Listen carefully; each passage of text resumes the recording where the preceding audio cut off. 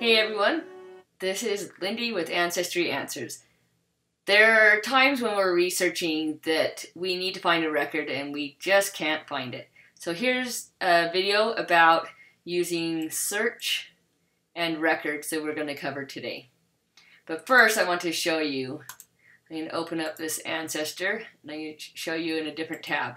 Normally if you have information over here in the person's profile, you may receive research help over here, here on the right. And that is if records have been indexed. But what happens if you're just not finding it? So again, let's come back here and we're going to come to search records. Within search records, there's three different areas. There's search historical records, there's research by location, and find a collection. So I'm going to put in, so one thing that you want to do when you're researching, if you go too broad, you're going to get a lot of information. So for example, if I type in the last name of Brown, you're going to get a zillion because there's a lot of Browns. And see, it's taken forever because there's so many. So that's a lot. But let's say that you know that the person's name is Napoleon Bonaparte Brown. Okay, I can push enter or I can scroll down to the bottom and it will allow me to click update here. So now we've reduced it. Now if I know that they were born in Georgia, and I'm going to put United States because there's a country named Georgia, then it's going to change things even more. Here's the other thing. If you're researching based off of when the person is a child, you will want to put in information about birthplace and the parents' information as much as you can, because that will help. If you're looking for them as in a married situation, then you would want to add spouse information in if you know it. So you can look based off of what your needs are, and we'll cover that more in another video, and there's also other videos within Ancestry Answers that may help you with that. Now, there's this called collection, so if I'm specifically looking for the 1940 census, I can just check mark that, or I can show all 79 different areas. Or if I want to look for all census records, I could look for just all the census records and see what I find. And then I click filter these results. So experiment with this on how you, what you're looking for. Then the next one is, so let's come back here to search records again. Again, experiment with this, putting, if it's too broad, you're going to have too many. If it's too narrow, you may or may not find it. So trying different things and see what you find. Also, if the name is one that's misspelled a lot, try different types of spellings.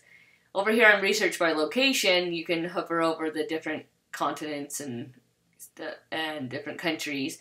So if we want to go into here, we're going to go to Georgia. Then this will just give me records from Georgia. So again, I would put in the information that I know, and it will just look at Georgia. So that's a great thing if you're looking for the birth information, because later this ancestor ended up moving to Texas, so I may want to go back into search records and click on here and go to Texas and do that same thing. Down here is find a collection. So if I want to look for the I don't know why I'm saying fur, but whatever. Okay, 1940 U.S. Census.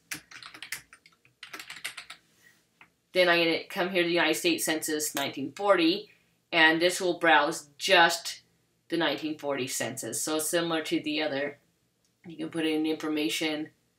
If you happen to know the residence of where they may have lived, you could put that residence in 1940, and that will help you out.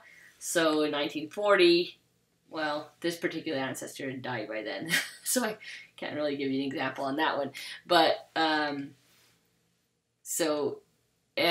let's see. So let's put in Brown, and let's see how many 1940 census there are. Now there's a lot. So again, if I see I have the wrong answer, so let's go back to the 1930 census, shall we? That'll help us out a little bit because he was alive then. Okay. Napoleon. We'll just put Napoleon Brown and see what we have. Okay, so we're going to come along and say, if this is my ancestor, I could click review and attach the record. And it will bring up the record slowly, and I can click select, or if I, let's see, if I come here, see this code right here? If I left click on it, I can left click on copy ID, and I could paste that in here. Okay, and I could select it this way as well. So that's how you would attach it if it was your ancestor. Fun, right? So that is how you would use search records.